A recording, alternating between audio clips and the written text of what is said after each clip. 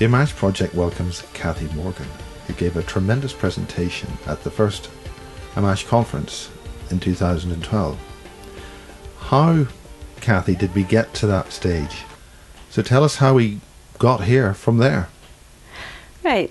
Well, I contacted Amash via Miles, via yourself, after seeing some of the Bases interviews, because I'd always felt that my life was unusual, and after seeing people talking about having some sort of anomalous intervention in their lives, I began to work on the premise, research on the premise that that might have happened to me. And as soon as I began to research my life, it turned up thousands and thousands of strange facts. I mean, this is fascinating what you've been doing. It seemed to form a picture, even though I didn't have memories. My memory of my life was very, very fragmented, and with lots and lots of blank areas. So when I put all the facts together, I became convinced that I was really onto something. So I was interviewed by yourself in 2011, in which I discussed some of these events, and then I did a year's research. So my presentation was the results of that research. So what initially are you? What did you find out about yourself? You talked about twins and twins research, but let's get back to really who you are. Who is Cathi? If you can do that. Gosh, that's quite a difficult question.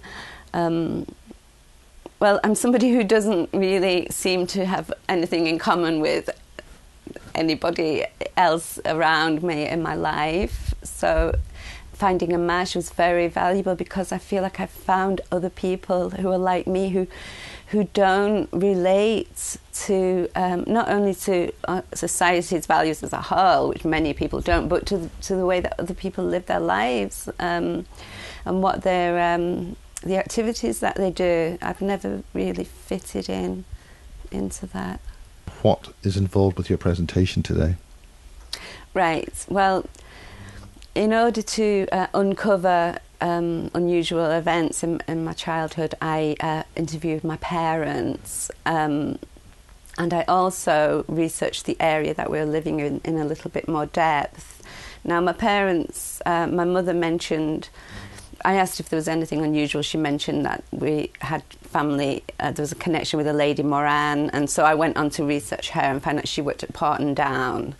And now, Porton Down is the important research facility in Wiltshire. Yes, it's where there was testing done on military personnel using LSD in the 50s, and it's been used obviously for testing on humans. So that was an interesting fact there. So I went into more depth with the initial facts that also the area, the village of Swainswick, where we were moved to for 7 years, is just 3 miles from Rudloe Manor, where there's a verified underground utility, and this is where the supercomputers are housed. Because although the base was kept quite hush-hush, in 2011, in a local council meeting in Coombe Down, it was put on record that the 3 bases in Bath were going to be moved, and 1,100 personnel had already been moved, and 1,400 were going to move over the next 2 years. Now, which 3 bases? Well, that will be MD Foxhill, Rudloe Manor, and there's another one, I don't know, because I've only just kind of come across this information, but they said that that's it. The computers at the Ensley site wouldn't be able to be moved because of the type of computer that was there. They couldn't move them. Why were they moving? I don't know where they're moving, and I don't know why they're moving. It was a council meeting, and then it was reported in the local paper, because they were really talking about the jobs that would be, going out of the area. So apparently the computers there are used for this. This is on the internet. Was used for the Skynet. They're used for the Skynet program. It said. The Skynet program is what's that? Is some kind of. Well, I don't know. It just said this. I suspect John Lear may have mentioned something about Skynet, but we'd have to maybe pass that on for a deeper time. In other words, they are. It's an important area. Yeah. In that so, sense. What exactly did you find? I mean, in your initial interview, you really did reveal a tremendous amount about mind control in the United Kingdom. Can you add to that? Well, that's what I wanted to look at, because I'd learnt about mind control through the MK Ultra program, but all the details were about the United States, and the only thing I'd really seen about military mind control was the only person talking about it was really James Caswell and Barry King, and I wanted to know more. I thought, well, such a lot's come out about MK Ultra, and it's been officially documented in the Senate hearing in the late 70s. But what's about the UK? There's nothing. Nobody seems to be asking about the UK. Well, in Timothy Good's book, everything seems to be happening everywhere else in the world, and nothing's happening here. Move on. There's nothing going on here. Move on. Absolutely. I think that's because it's been particularly effective here. And that's because you are beginning to uncover that Britain is one of the biggest places for mind control. Well, my own personal opinion is that it's been done extremely effectively, and we're virtually one huge mind control experiment in actual fact.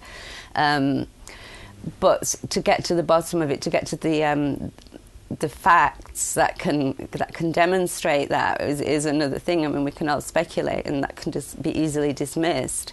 Anyway, I did manage to start finding links between the conferences that were being attended by MK Ultra doctors and practitioners, and people in the UK attending the same conferences, and also people in the UK who went from the UK to the United States and became involved in the MK Ultra programs. I found documentation about LSD units, experimentation, and even there's been compensation for many people who've sought compensation for these experiments, these LSD experiments in the UK. Any project names or locations? There was a unit at a hospital called Potwell Hospital. There was a hospital in Chelsea. Birmingham University was involved. I do bring this into my presentation, and I'm going to follow up the presentation with more detailed facts online. I'll put those online in the coming weeks. So this was your first presentation, is it? Yes, it was, yeah. And you met some people as you came to Manchester. Could you tell us about that? I came from Manchester to... Oh, right, yeah. I came Nottingham from railway Manchester station to Nottingham, and the first person I met when I got off the train, I looked around to ask for directions to the hotel, and I got talking to a chap outside our hairdressers. Shall I mention the name of it? No, I better not. Actually, it might be inundated. I asked him the directions, and I happened to mention, because we got talking, that I was doing this presentation on mind control, and he said to me... he said, "Oh, mind control." I said, "Yeah, this is why you've met me." And so he went into some detail about his interests, and he said, "I know all about Project Oak Tree." And so can you tell us about that? I know very little about Project Oak Tree. All I know is that Barry King mentioned Project Oak Tree related to a mind control program for people of my age, so people born around 1958, 1960, and it was called Project Oak Tree, and I could find nothing else on it on the internet whatsoever so because I looked, and then I met this chap outside on the way to the conference. He said, "I know all about Project Oak Tree," and his father was in MI6, and obviously I was only talking to him for a short while. I didn't get a great deal of information. Well, tell us what you did get. Well, he said it was to do with the well, really, that's all he said. I need to follow it up and find out what he does know. All he said was he knew about Project Oak Tree, but later on he contacted me. We were in communication a few days later, and he told me he. I mean, I'm quite fact-based, so this is a bit out of my normal kind of subject area. But as you bring him up, this, you know, the fact that I met this chap, I'm just describing what he communicated to me, and he's the chap who knew about Project Oak Tree. He says he knows about Project Oak Tree, so that needs following up. So in a couple of words, what would you describe yourself as, and why are you giving this presentation? I'm giving the presentation to further established facts on mind control and manipulation of people unwittingly. I want to document that this does happen, so that people who might be somewhat confused as to what the heck's going on, and who don't fit into the normal lifestyle, who've got a wider consciousness, sometimes they feel quite confused and not sure why. So I want to put the facts on the table. This has happened to people, this has happened. You can extrapolate that other experimentation is happening at whatever level, whether it's simply through basically television programming, social engineering, or something even more intense than that. I just want to get the facts out there. In the UK, this has happened. You know. And you mentioned about social programming. What about this thing in schools? Just before we commence your presentation, UFO alien pods in schools. Well, what's involved there? Well, I happened to visit my grandchildren, my daughter and my grandchildren, and asked them what they did at school today. And they said, "Oh, Nana, an alien pod landed in our school." Is this just made up? I don't mean you made up, but do you think the teachers made it up for the children to see as a game? No, I don't. Or do you think it really was real? It was real. No. Were there any police vehicles there? Yeah, that's police. How many? 2, and then the girl went home because the boy kept talking about it. And I thought, what? And this is Rochdale? This is in Rochdale. So I got my mobile phone out and recorded them, and I asked them, tell me about it, what happened? They went on to describe arriving at school. They were kept outside the school. 2 police cars were there. Police officers, men in forensic, in the full white suits with hoods. There was a pod, perhaps it was about 2 feet in diameter, a circular pod, and or perhaps a little bit bigger, half embedded into the ground, covered by a canvas.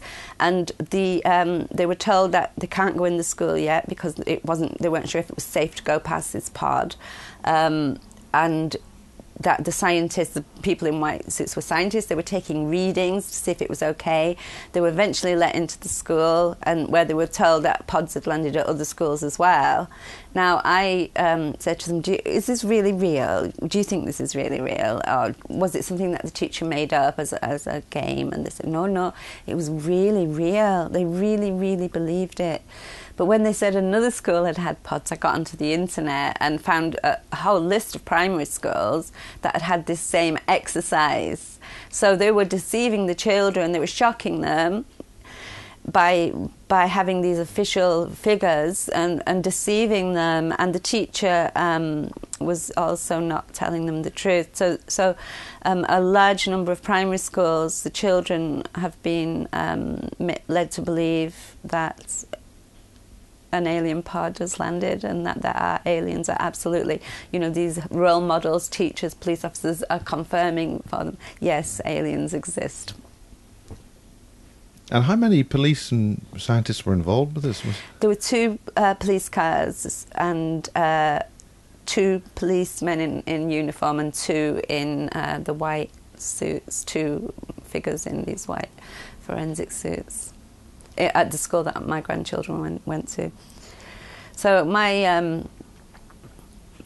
what I thought was, is this, because we all, well, not everyone, but many people have heard of Project Bluebeam, which basically says that that in order to bring in a one world government, they need an external threat to unite people, and there was talk of a Project Bluebeam where people would be made to believe that there was a UFO threat, perhaps through a hologramic spaceship, and so on. Now, this is quite old, but obviously too many people know about it. That's not going to work. But are they doing a similar project on the school children, on all the future citizens of the UK? Are they implanting in them the very that UFOs are real in order to do a similar manoeuvre? I don't know. Well, thank you very much, Cathi. We'll lead to your presentation and enjoy this excellent presentation you've done for the First Amash Conference, and thank you. Thank you, Miles.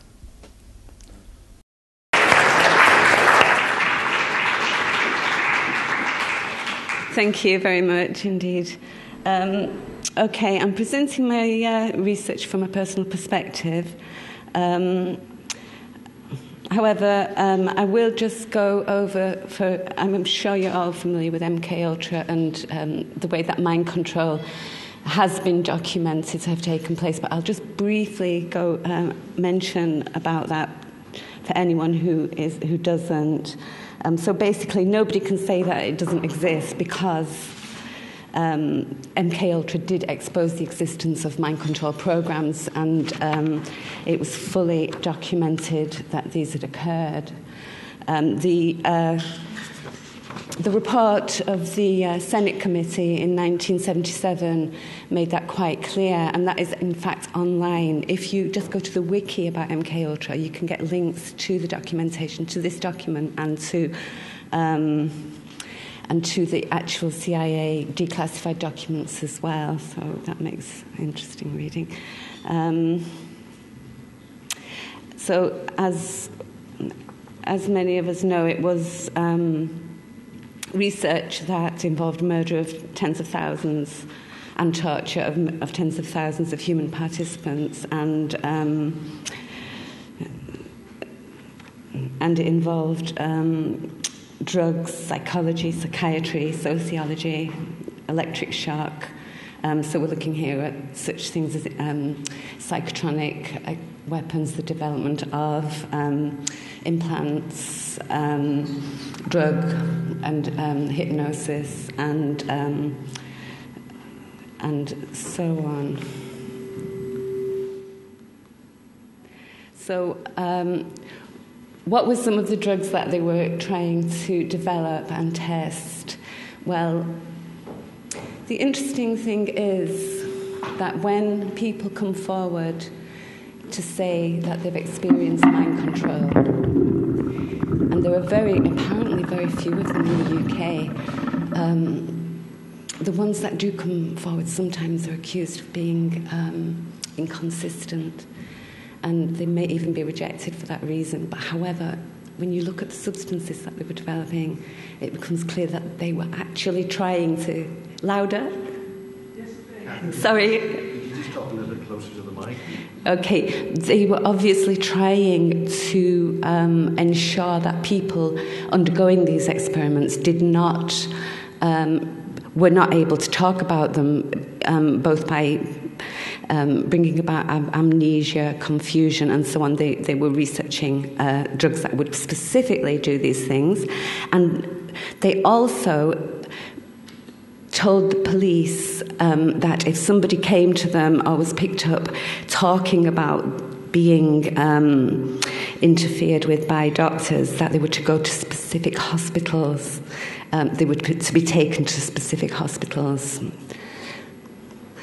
Now, So when people do come forward, it's important that we have that we don't have a hostile climate for them. And if they are talking, and Amash really has provided a platform for people to talk about things very freely, which is absolutely wonderful. Now, we know from the declassified documentations that the mind control experiments took place in universities, medical centres, which were co-opted and infiltrated. We know that happened in the USA. I'm looking at what happened in the UK as much as I've been able to find out. Now, it's known that the Macy Foundation was a funding conduit for used for the CIA to channel funds to the operants. And so I've been particularly looking at who was working under Macy funding in the UK and who was attending the same conferences as the people in America. In fact, it appears that there was a massive social engineering program. For example, the CIA purchased 20 million doses of LSD from the Sandoz laboratories and then contracted Eli Lilly in Indiana for a more reliable source that they could order tens more million. In fact, the quote that I saw said, by the tonnage, and we're talking LSD by the tonnage, hundreds of millions of doses. And these were distributed freely as well as being used in the programs. They were thrown over, for example, bundles would be thrown over the walls of campuses to be discovered by the students. Now, when you do start researching this, it does become absolutely clear. There's no question that there's an Illuminati New World Order that is being rolled out, and some researchers, wonderful researchers, have documented this meticulously.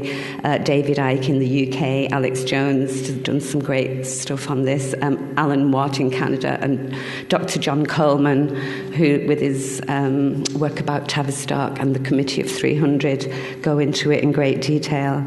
But unquestioningly, Fritz Springmeier, his work on the Illuminati too is wonderful.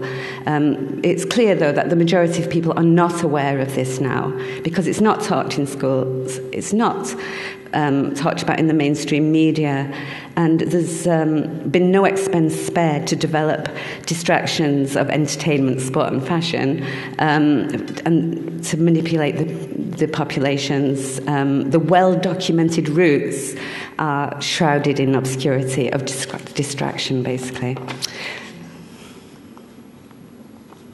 So here are just a few examples of the kind of organisations so that mind control was perpetrated through the research of of course, organisations like the Skull and Bones and Cecil Rhodes Roundtables. The planning was done through the World Federation of Mental Health, the World Health Organisation, non-government organisations and think tanks, we've got the funding there. These are just a few brief examples of the way that it was perpetrated. So it shows that manipulation actually goes right to the heart of our medical establishments, our educational establishments, our governmental establishments, which makes it almost unthinkable when you talk to people with no background of actually scratching the surface on these things. It just seems totally unbelievable. But as many of us know, the documentation is there. Now, the interesting thing is how did many of these psychiatrists, doctors, and so on come to be involved in mind manipulation? Because some of them were doing it unwittingly, and some of them were doing it wittingly. And I believe that it's just a question of when you want to get ahead in your career, you may think that you're helping people and you're doing good research, but this research is being appropriated for the New World Order agenda. And it's just a question of small compromises, like a eugenic approach to the public and to the masses not being the same as us. And I think we have to all be really careful when we make compromises in order to get through our day-to-day life and as to who we work for and what attitudes we're prepared to adopt, because I think it's all these small compromises at every level that allows for this mind manipulation to take place ultimately. And that's all we can do, basically. I know we do have to do those compromises, but get in and get out as fast as you can. That's what I think is the only thing that can be done about it. Now, this research is about my own personal experiences, and yes, and I believe that I came to believe that my family had been subjected to some sort of research interference, experimentation, probably to help spread the Tavistock agenda of promoting promiscuity and new age and destructive feminist programming to dissolve the strengths of families and stable religious values. And because they like to do it on twins, because they like to gauge the progress of the agenda that's being rolled out, and they can work with one twin and compare the other twin. So my own twin there, I'm the one on the right showing my knickers there. And my other twin had a completely stable life. She got married once and she lived in 2 houses in her life, and whereas I've lived in probably 40 or 50 different places and had a very chaotic life. So I talked to my parents about this. When I started to become aware of the mind manipulation that was taking place, I had lots of alarm bells going off that something of this nature had happened to me. And I decided to interview my parents, or talk to my parents. And as I was interviewing them, I realised that I wasn't getting all the information, so I started videoing them. I videoed interviews of several hours, probably about 8 hours of video, asking them questions, so that I have actually got their testimony on video as to what they spoke to me about. Now, one of the things that my mum said, I said, is there anything you can remember that was unusual about my upbringing? And she said, well, my mum kept saying that there was a connection with Lady Moran. And that was the interview where I went into the other room and she followed me out and said, be careful who you're talking to, we don't want you disappearing. And I was a bit shocked at that, but I didn't know who Lady Moran was, but I did check it out and found out she was a scientist at Porton Down who worked in World War I with poisonous gases. She got an MBE at the age of 24 and actually spent a year in a coma in St Thomas's Hospital for a year before marrying Charles McMorran Wilson, who became Lord Moran, or Churchill's doctor, as he's better known. Now, one of the more well-known MK Ultra type of psychiatrists in England is William Sargent, because he had a sleep room at St Thomas's in 1947, and he corresponded with Ewan Cameron, who was proven to have been researching mind manipulation techniques for the CIA, and Sargent was doing very, very similar, virtually the same type of therapy in his sleep room at St Thomas's Hospital. Now, Lord Moran was his tutor and mentor and gave him financial and moral support, and it was he who suggested that Sargent go into psychiatry, because he did his initial dissertation on pernicious anemia. Now, we do find that at that time when psychiatry was developing, there was a lot of crossover between the subject areas. So people who were studying the blood, for example, like Sargent, then went into psychiatry. People who were studying electronic models of the mind were then performing psychosurgery. So the parameters of psychiatry were just being created, in those first decades of the 20th century, and people were moving from discipline to discipline very much. That's very much a feature of what was going on. Now, Dorothy Dufton got a grant at the age of 22 from the Royal Society, an Illuminati organisation, to study poisonous gases. And she was a pupil of Sir Joseph Barcroft, who was an expert in fetal development and intergenerational science.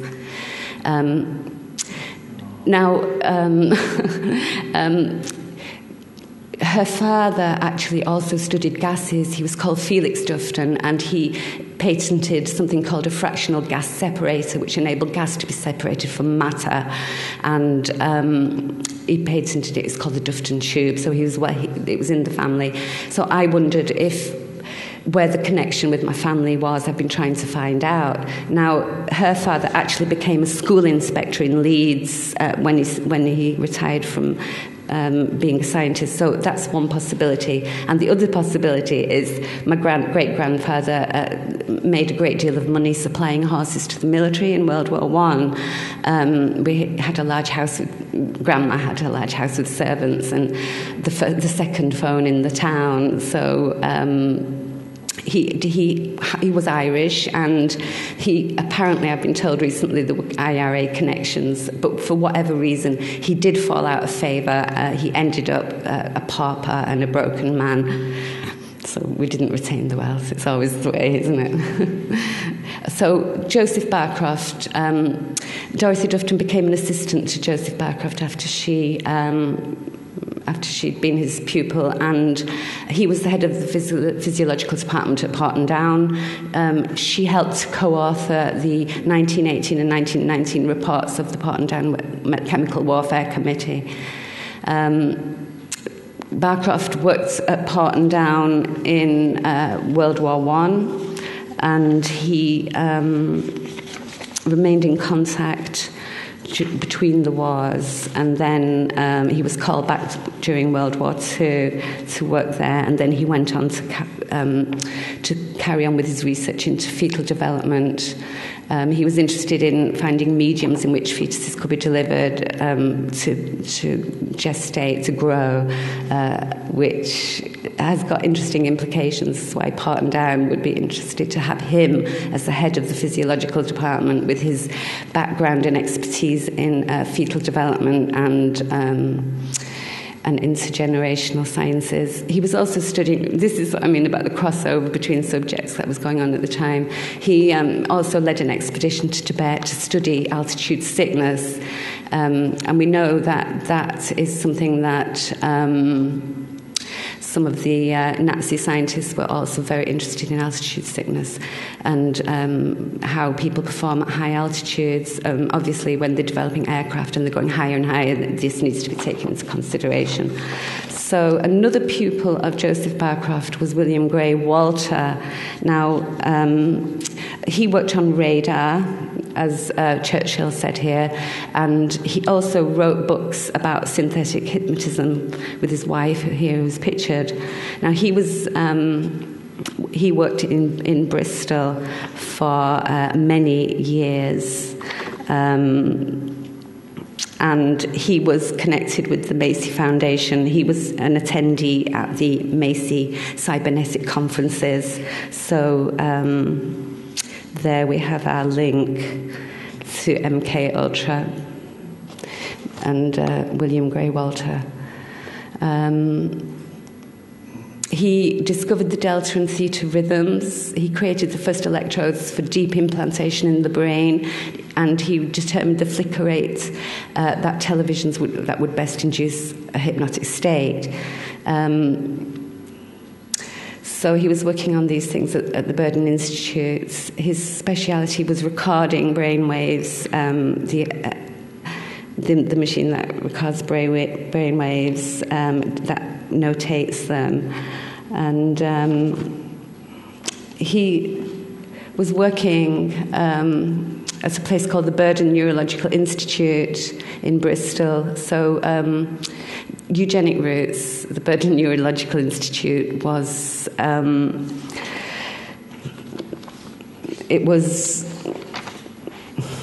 the Burdens were a missionary couple, and they used to run the Stoke Park mental colony, which housed up to 1,750 patients.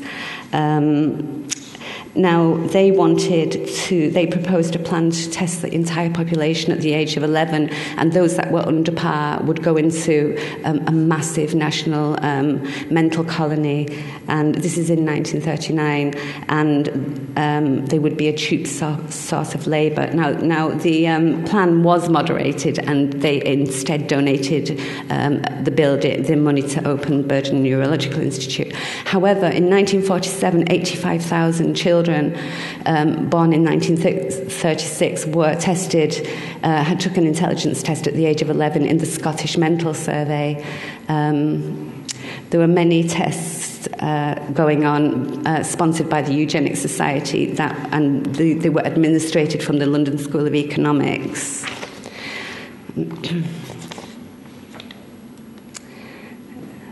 Now, the first leucotomies that took place, or lobotomies as they're called in America, took place at the Burden Neurological Institute, and a couple of nearby hospitals offered up their patients as guinea pigs.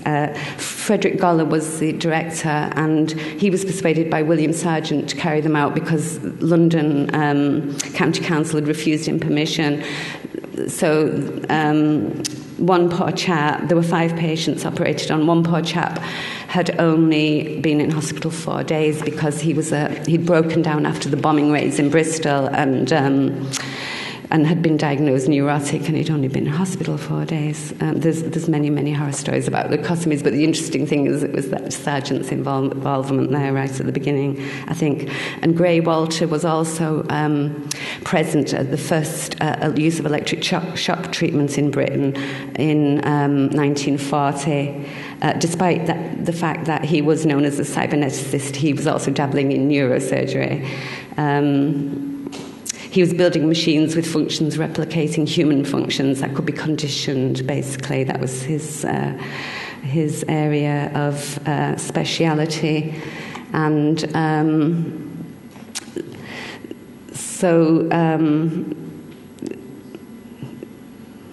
in 1977, they were still doing research at the BNI, and this is the thing about the attitude of the doctors towards the public. They're not quite on they don't consider themselves quite on a par. For example, some patients had sent home with 2 34-way sockets in their heads. Now, this isn't a picture of that. This is just quite an evocative image I managed to find.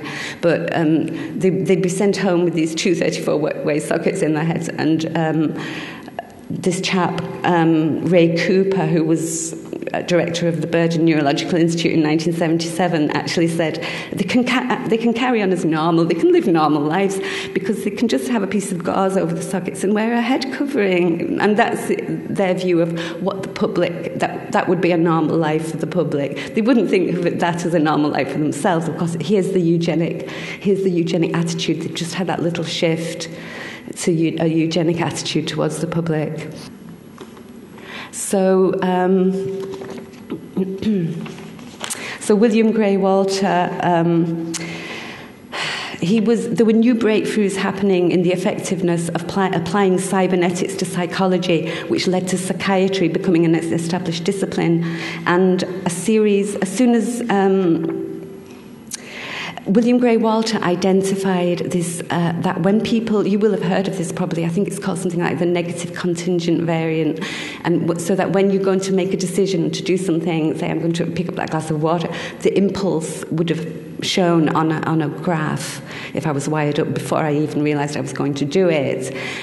So, for example, William Gray Walter was the first person to observe this. So we'd have people looking at slides, and they were given a button to press when they wanted the slide to change, but they were wired up, and it was the brain impulse that was changing the slides. The button was a dummy button, and they were complaining that they were changing too quickly before they were ready, but they were changing on the impulse on the brain impulse that was being recorded. So when this was discovered, the eugenicists just loved it, because this was the kind of thing that they loved to hear, that the masses are just nothing more than a complex but predictable combination of chemicals and electronic impulses. And so around this time, they called... the World Health Organization organized some conferences to discuss the psychobiological development of the child, so they could apply this insight that they gained through the mechanical and electronic insight into how the brain worked, could be applied to psychology and psychiatry and the population. So William Gray Walter, as I said, he was a neurophysicist, but he was invited along with people such as Frank Fremont Smith, chairman of the Macy Foundation, Margaret Mead, also associated with Tavistock, John Bowlby, Tavistock psychiatrist again, Eric Twist, who actually described William Gray Walter as his best friend in his autobiography. And so, William Gray Walter's there in Bristol in 1953-54, saying child refugees again, another eugenic statement, really, his view of the refugees being horrible creatures. And interestingly, from my point of view, it's rather difficult to get children who've been through a traumatic psychological experience and arrange to observe them long enough and carefully enough.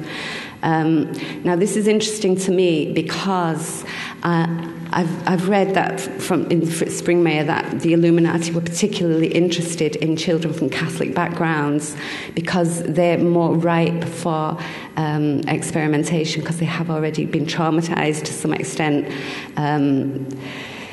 in many cases, or they're veering towards that. Being that way, because as a Catholic, I was brought up as a Catholic, and I was moved down to very close to Bristol, in actual fact, about 10 miles away from Bristol at the age of 4. So we know that the Macy Foundation was used as a front for the CIA to filter money through to the academic establishments, the medical community.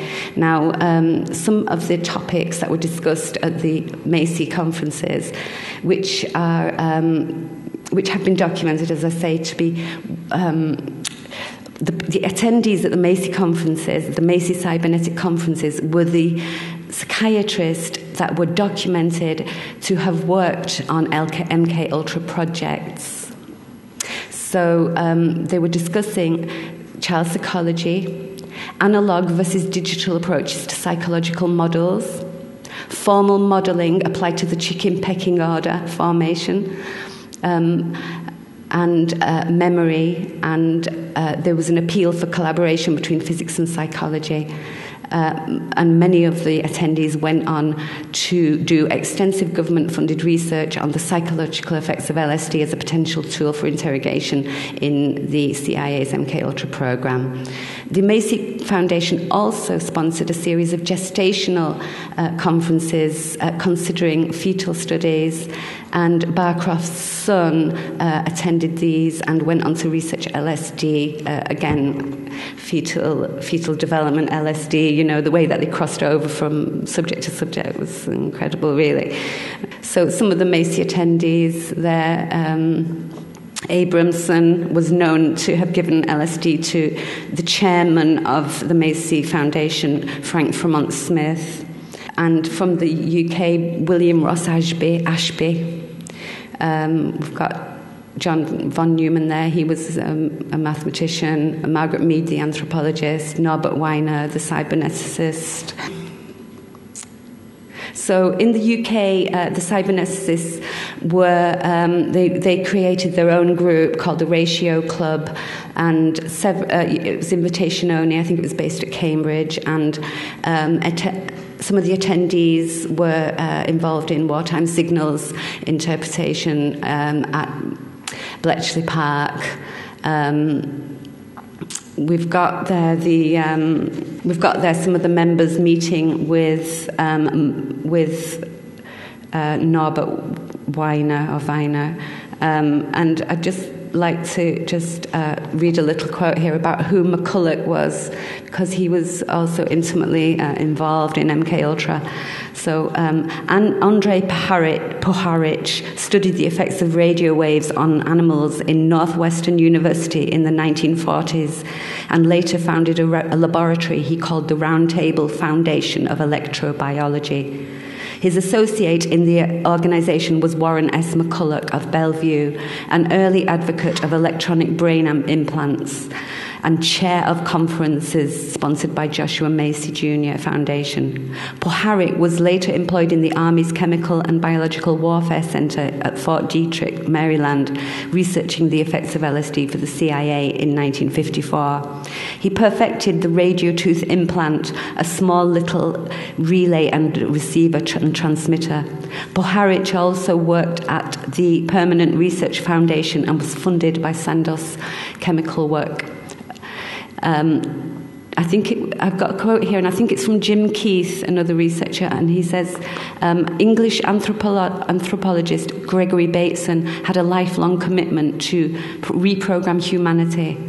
Bateson's British and American intelligence-sponsored takeover of the nascent field of cybernetics in the 1950s from its creator, Norbert Wiener, led directly to Bateson's LSD-driven experiments on schizophrenia and creativity in Palo Alto, which in turn were the origins of Ken Kesey's Merry Pranksters and the house band The Grateful Dead. So you see the connections between the cyberneticists and the Merry Pranksters, the Grateful Dead, etc. So in England, we had Ross Ashby, who invented something that was called the homeostat machine, considered to be the nearest thing to a human brain. They built these models so they could understand programming, and then they applied it to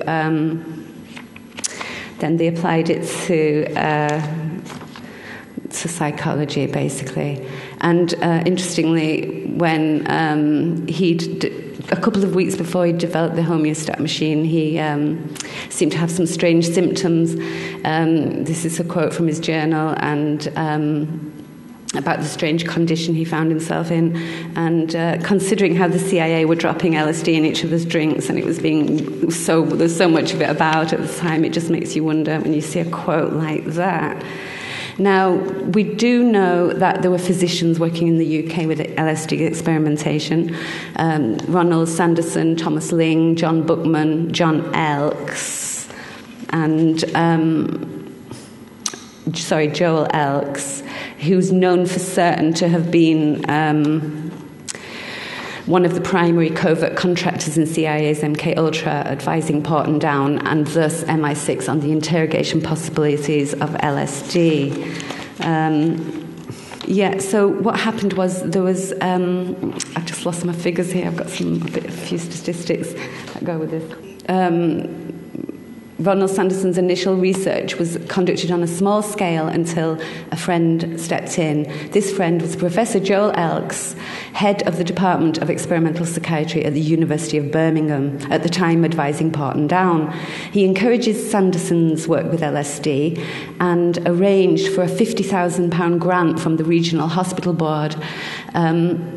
Now, considering that in 1972, a three-bedroom suburban house with a garden and a view cost £2,800, £50,000 in the 1950s can be put into perspective. And Lobster magazine, where I got this quote from, asked, was the local health board really that enlightened, or was this money coming from government-sponsored research, basically, from intelligence services? So Joel Elks then went to work at Queen Elizabeth Hospital in Washington and was very much part of the MKUltra experiments. One of his co-authors, who was called Bradley, was also working on LSD. They were working on they experimented on humans, but they liked to do it on cats as well, because then they could chemically analyse the brains afterwards. It was very distressing. So just to get onto my own background now. If I asked myself if I was part of an experiment, which I've come to feel that I am. As I said, I have got no retrieved memories, and I haven't attempted to recover them yet, and I'm going to. But I wanted to research the background first to see if there was, was it just something I thought, or was there any solid evidence there for it? Now, I was part of the National Child Development Surveys, which were carried out in 1946. 1958 and 1970 at 12-year intervals. They were studying a group of children who were all born in 1 week in a particular year. So I was born on the 8th of March, and anybody, say, between the 6th of March and the 13th of March would be part of this survey. So that's 17,000 children in the 1958 survey. Now, I've been doing a bit of research into the National Child Development Surveys, and I found out that the initial one in 1946 was funded by the Eugenics Society and the Nuffield Foundation. The one in 1958 was funded by the National Birthday Trust Fund, which was an organisation ostensibly to help fewer women die in childbirth, but it becomes clear that, again, it's another one of these charitable organisations that seem to be doing good, but when you look a bit closer, you find out that they're actually supporting the New World Order agenda. And for example, one of the people closely associated with the National Birthday Trust Fund was Lucy Baldwin, wife of the Prime Minister Stanley Baldwin, who was a member of the Knights of St. John of Jerusalem. They did supposedly help working class women, but there's an account of how they invited 50 of them to one of their big do's, and they weren't allowed to eat at the main table, and so on. So it really wasn't as nice as they pretended to be, basically. Now, I've looked at the documentation of the National Child Development Survey, and there's nowhere in it does it say that the children will be visited like we were every 3 months by a doctor who made an 80-mile round trip to come and see us. It actually said that they only managed to get the funding for an initial survey of the parents at birth, and then in 1965 there was the first follow-up. So there's nothing whatsoever about the attention that we got. I asked my parents, I just happened to say to them, well, when was the last time you saw this doctor? I said, always the same doctor. 2003. 2003, he visited them because we were monitored up to the age of 4 when we moved down to Bath, and then we came back to Rochdale at the age of 12, and then he continued to visit them. So I was wondering if that's where we might have been picked up. So we moved to Bath in Somerset, which is, as I say, only about 10 miles from the Burden Neurological Institute, but it was also a very Masonic city. There's a big spring there that gives forth 1 million litres of hot water a day. So you can imagine, the Romans thought this was wonderful. They built this wonderful baths here, and there's all Masonic kind of architecture and Masonic symbols everywhere. And the Freemason architect of Bath actually asked to be buried in the village that we were moved to, which was in Swainswick, just outside Bath. When we moved to the village of Swainswick, there were only 270 residents there at the time, and the entire village is still owned by Oxford College, Oriel College, Oxford, where Cecil Rhodes established his Rhodes Scholarships. Now, Lower Swainswick, where I lived, was basically just a load of mansions, probably about 8 mansions, and the grounds, and some cottages where the workers to these mansions worked. Now, just before we moved there in 1962, they built 2 roads in the grounds of one of these mansions called the Elms, and there were just 10 houses on my street and about 20 houses in the next street. So that's all that was there. So there were only 270 residents in the whole of Swainswick. In Lower Swainswick, there was just these 2 new roads. Everyone that lived on my street was working for the armed forces, for the Admiralty. And I've discovered that we were 3.6 miles from Rudloe Manor.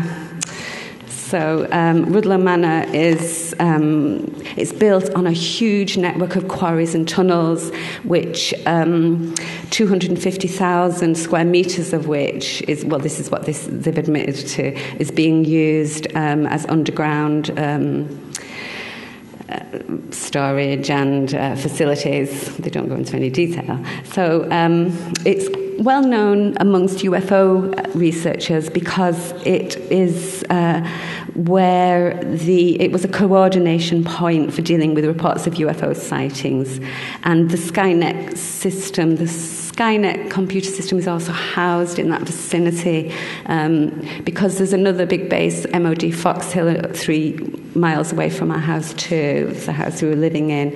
Now this is quite interesting. They kept it fairly quiet because a chap on the BBC World War II website was trying to find out what his father did there after the war, and he rang them in 2005, and he was told, oh no, the base shut after the war and all the records are destroyed. Now that in fact was not the case, because in 2011 the local council, Coombe Down, it was reported in the local newspaper that 1,200 staff from the Bath area are in the process of being transferred, and another 1,400 are scheduled to follow in the next 2 years. The closure of all sites would end the MOD's 72-year association with Bath, having had offices in the city since the start of the Second World War. However, not all of the Ensley site can be disposed of because the computer systems cannot be moved. So presumably that's the Skynet system. Right, so one of the mansions that was very close to our house in Swainswick was called the Elms, and just in 1939 a couple lived there called McVicar, and the maiden name of his wife was called Wallace, Alice Wallace, and she died in 1939, so he built a park there in memory of his wife. Now, I happened to find out that,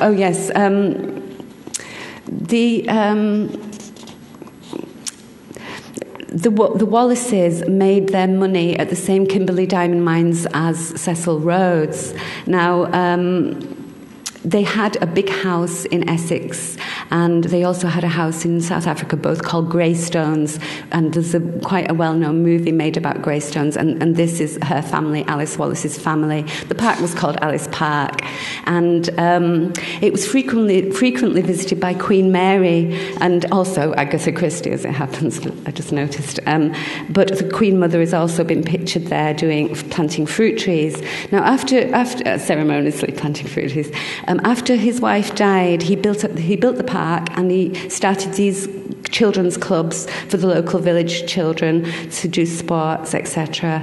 That's McVicar. Now, oddly enough, my family have got links with Queen Mary because my grandfather's mother worked for the dressmakers to Queen Mary, and Queen Mary's dresses were fitted on my great-grandmother, and my grandfather's father worked for Phillips the jewellers to the royal household too. So another coincidence really that we will move to this area where it's associated with so there's a big Illuminati connections there.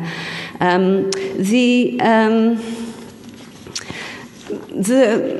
guy who designed the pavilion in Alice Park was George Jellicoe, and he was godson of King George. Now, he was also a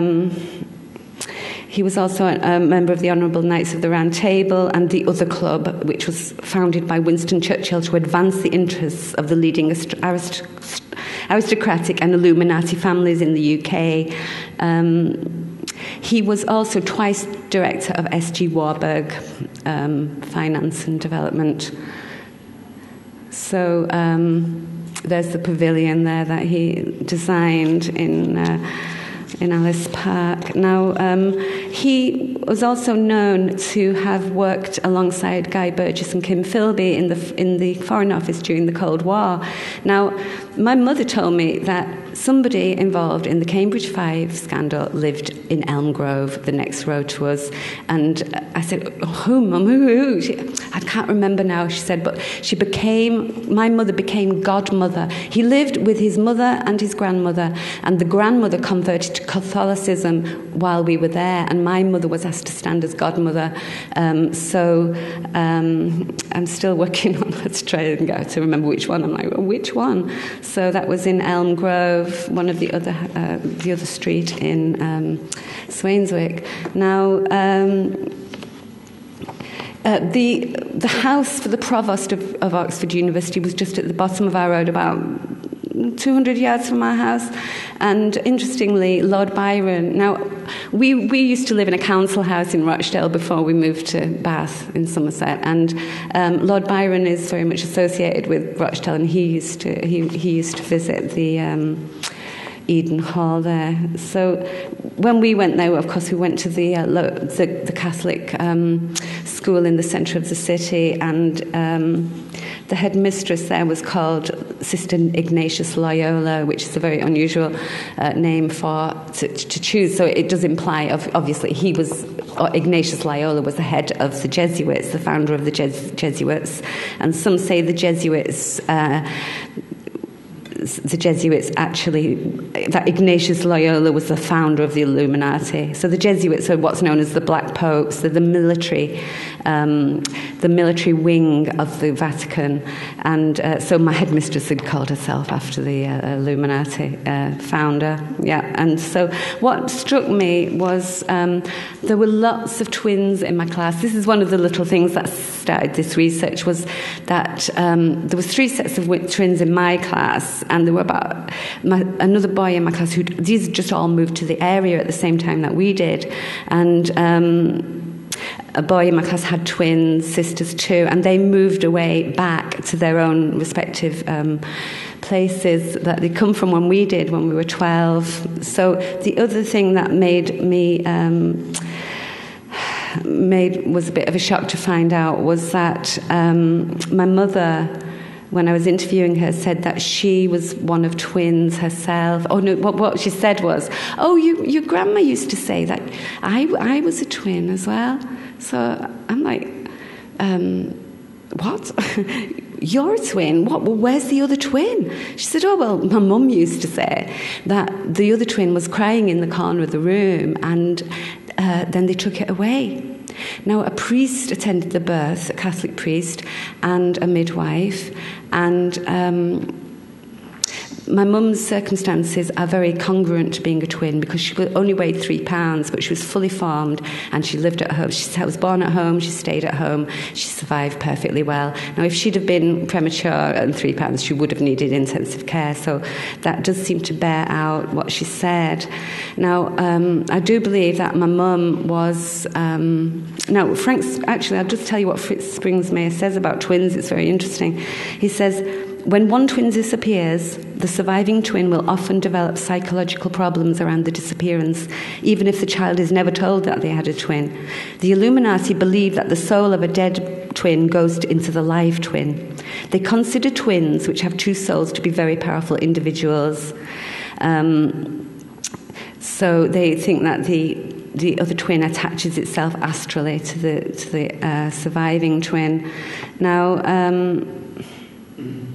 my own twin sister, oddly enough, I've just found out as well that her husband has been working under the Official Secrets Act for the last 20 years.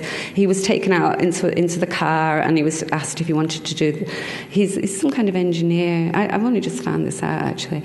And asked if he wanted to do this work. He was working for British Aerospace, and he said, yeah. And they said, oh, yeah, we've vetted your family and they're all okay. Because I was speaking to him about my father-in-law, and I said, oh, do you know who he is? Because my ex-father-in-law was the head of RTE, which is the equivalent to the BBC in England. It's the radio television air, and he was the first head of the news department there, and he was the person who decided how the news would be presented to the Irish public. Now, in his obituary, it said that he boasted about blowing up power stations in the UK, and he was also interned in the UK for some time. So I said to Chris, I said, well, do you know who my father-in-law was? And he goes, oh, yeah. I said, well, do you know what he did? He goes, oh, yeah, I know who he did. He says, but they still let me, they still said it was all right. They checked out my family background, and I was fine to do this work. And he says my brothers are working up in developing weapons up in, I think he said up in Newcastle, did he say? Somewhere up there. He said, and they're going to be ready in 2025. He says, but I don't think I should be telling you that. So that's what he said. But it was just a bit of a surprise to find out. I thought that none of our family had any military connections whatsoever. So to suddenly find these connections is a bit weird. Now, Fritz Springmeier says that to ensure that programming and he says this about Catholics, to ensure that the programming and abuse stays hidden from even the slave is given a daily dose of trauma as it keeps the child disassociative. One of the Illuminati's fronts is the Catholic Church, which the Jesuits manage for the Illuminati.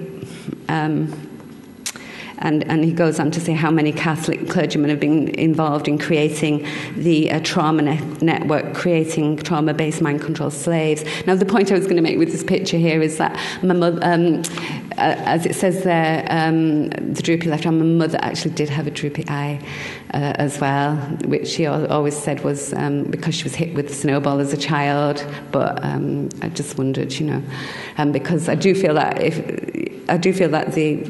that my grandfather and my mother were actually handlers and that they were programmed. That's how I feel about it, and that's what when I do go into bringing up some memories, because I haven't done any regression or anything to look in some memories, but I will. That's what I'll be expecting to find out. Now, I was doing my family tree recently, and I was contacted by somebody on there, and she said, "Oh, I'm related to you." She said, "My grandmother was your granddad's sister, and she was taken away to be educated at the age of 4 by an auntie and another woman called Mary Thomas." I don't know who this Mary Thomas was. However, she went to university in the 50s when women didn't very often do that. She had a son, and her son was a mathematical genius to some extent. He got a scholarship to Cambridge at the age of 17, and when he did his PhD, he went straight into the Royal Air Establishment. She sent me this newspaper clipping about him where it says that he was considered by colleagues to have a brilliant mind. He went straight into the RAE as a defence research scientist, working on the design of Concorde. He helped organise the Defence Research Agency when it split from the RAE. When the RAE was dismantled and Thatcher rearranged it all and the Defence Research Agency was formed, he was there helping her to do that. He organised the Farnborough Air Shows. Internationally, his participation in specific programmes involving collaboration within NATO took him to France, Germany and the US, into the Pentagon. He was in London at the time of the Gulf War and also took a chair in the Commonwealth Collaboration Conference in Australia. So his daughter, who contacted me, she said, "Oh, what do you do?" "Oh, well, very boring. I work for an American defence company. I've been there all my life." Right. Why am I not surprised? So she also said when he died, she looked through his papers, found he was learning to speak Russian. So anyway, some of the family background that I've mentioned up to now has come through her because we've been collaborating on trying to find out what our ancestors, what do you call them, our family, what they did and so on. Now, what I found is that, excuse me, is that My mum is very dismissive of what her mum used to say. So my grandmother was trying to tell us that something was happening. She's the one who kept saying, there's a connection with Lady Moran. There's a connection with Queen Mary, the dressmakers and so on. Now, she wasn't... I'd just look at her and think, Grandma, I'm not impressed. I'm not a royalist. You know, I never took any of it in. I thought, oh, be quiet, you silly little lady, you know. And if I could invite anyone to dinner, as they say from history, it would be Grandma, to find out what it was she was trying to tell us.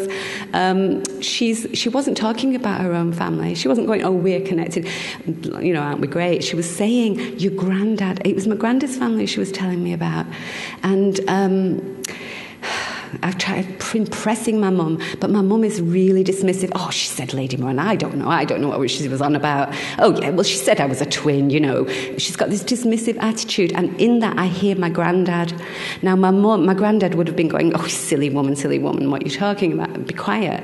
And my mum was the apple of my granddad's eye. So when he was in the Home Guard, he took my mum with him, and he took her and showed her these charts that show what aircraft, the shapes of the aircraft, and she had to learn all those by heart, and that her and Grandad were like that, and Grandma was kind of ignored and dismissed. And she's actually, I've got this picture here which shows the lady that was taken away at the age of 4, my Grandad's sister, there on the far left, and my grandmother is third from the left, in the middle there.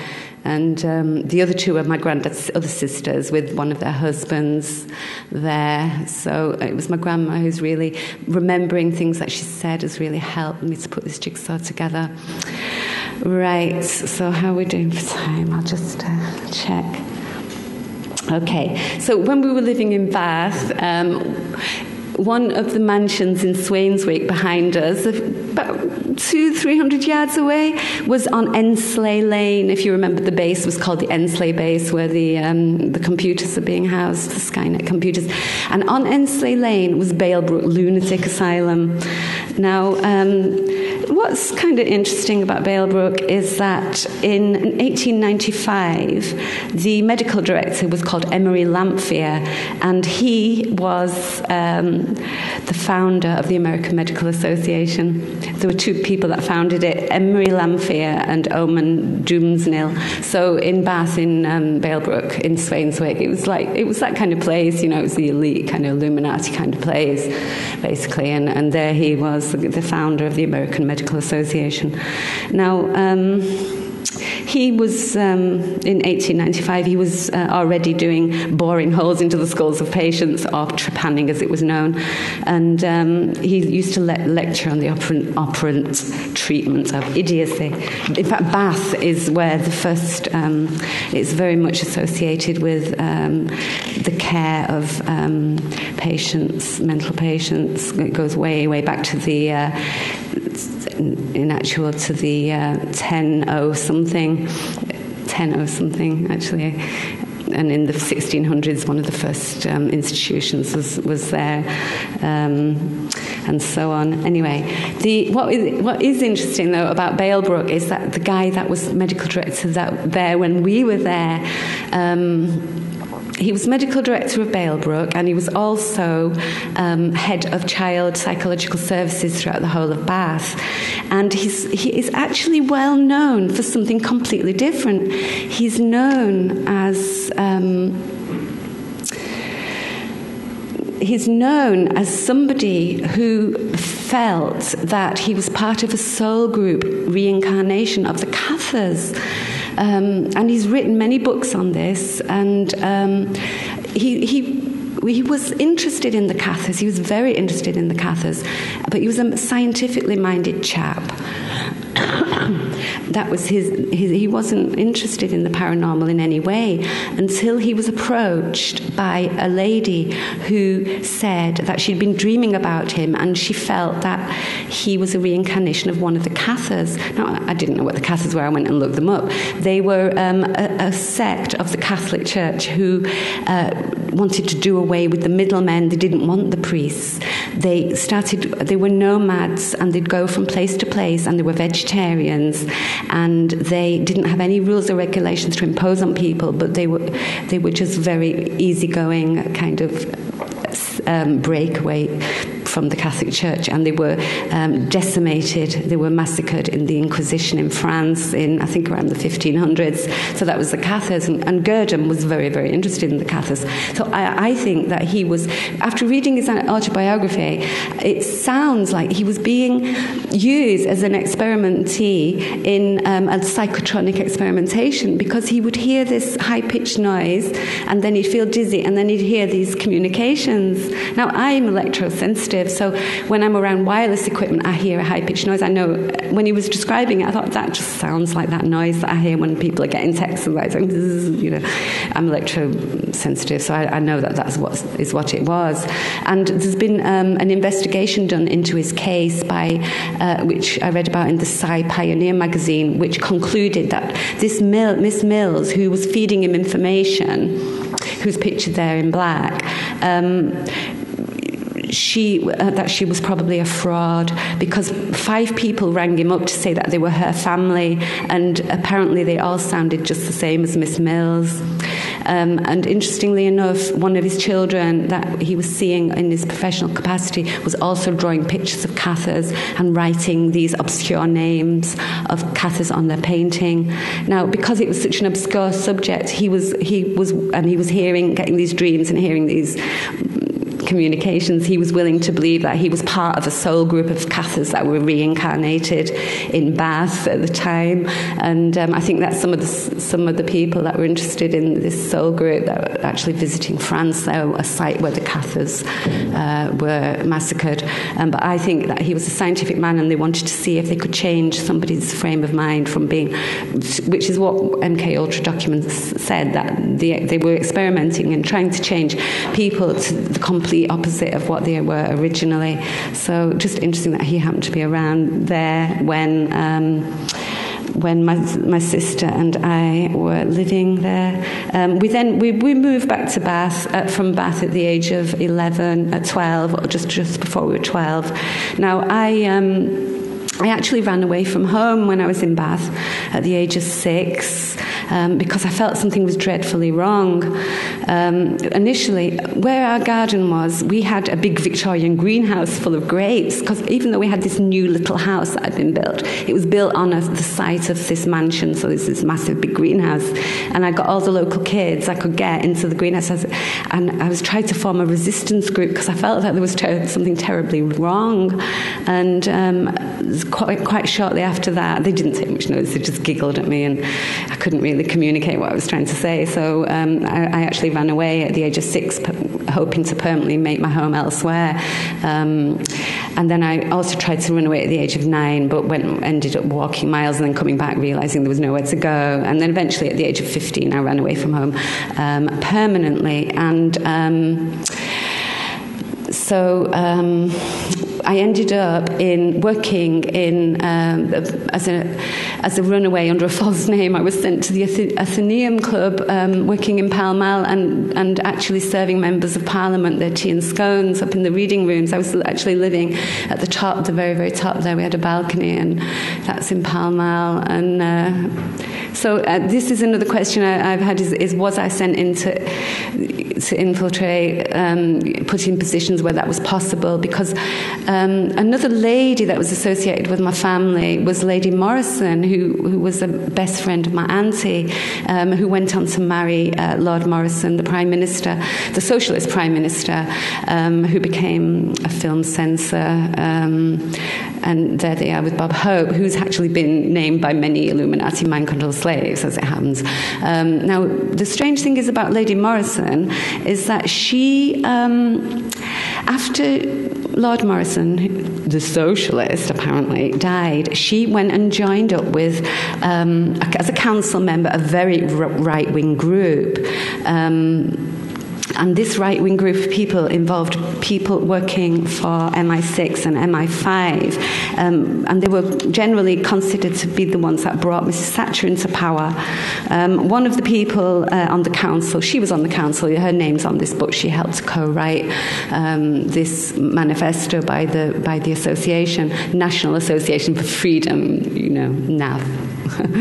So, which is just funny. But she's there on the front of the book. Now, the other people who on the council were really interesting. They include Robert Moss, who wrote speeches for Mrs. Thatcher, and is currently actually lecturing. He worked for MI6 and MI5, and he's actually lecturing on dream research at the Esalen Institute at the moment. How people can have joint dreams and can go into each other's dreams and so on. But what struck me as being odd was the fact that these were all by no means socialists whatsoever. They were involved in a right-wing coup, basically, to try and bring Thatcher into power, because the other people involved were involved with the infiltration of subversive groups, such as the people who were running unions and the pop festivals and so on. So interesting, because I felt that I was possibly part of maybe a program to infiltrate into the home of the head of the RTE News, and possibly I was put in the Anatheum Club too. I could have easily dropped LSD into any of those guys' drinks and food. And strangely enough, Harold Wilson was convinced that people, that MI5 and MI6, that there was a plot against him by the intelligence services. So that was just trying to run briefly through. Oh yeah, and there's Niall, who I was married to, through that later part of my life. So we're just getting to the end of the time here, and I wondered if we've got a bit of time left, Joanne, if anyone's got any questions, or have I completely blasted you with too many facts? Nope. Take that mic there. Right. Well, what my next step is going to be is to obviously I feel that I have established some very convincing and compelling evidence. Basically, the sheer volume of it, and every time I've looked into something, it's just giving up more and more. So I think it's a good basis to proceed with some regression and to try and uncover some actual memories in that way, because I just wanted to stay grounded and get the facts first of all before proceeding. I didn't want to think, oh ding, that's happened to me, and then wander off to a regressive therapist, and who knows, that might mean that you just manufacture sort of fantasies. So I've done this research as a basis to establish the possibility that something did happen, and now that I do have that basis, my next step will be to go for some help with getting memories back. So thank you very much for being so receptive, and that's great. Thanks.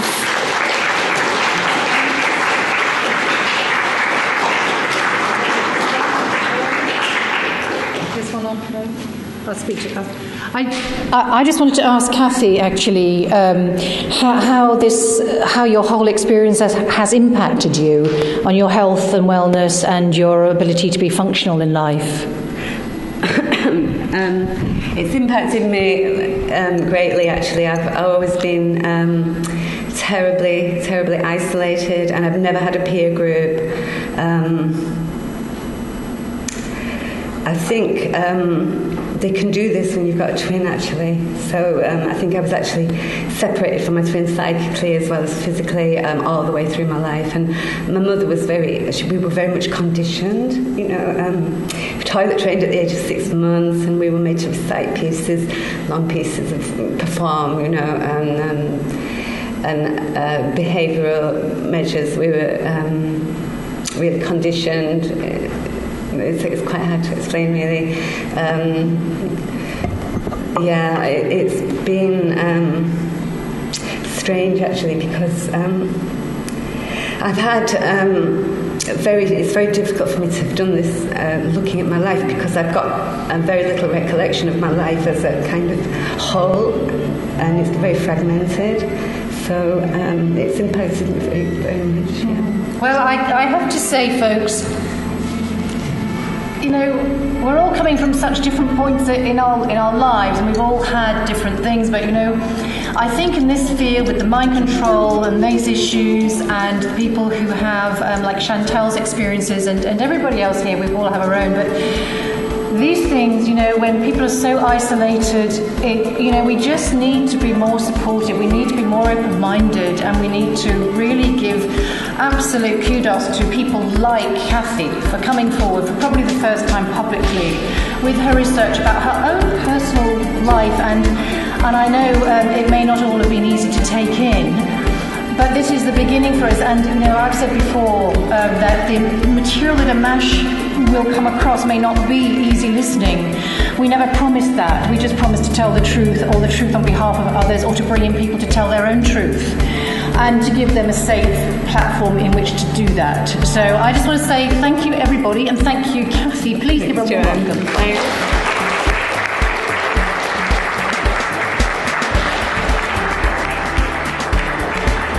Okay, guess what? It's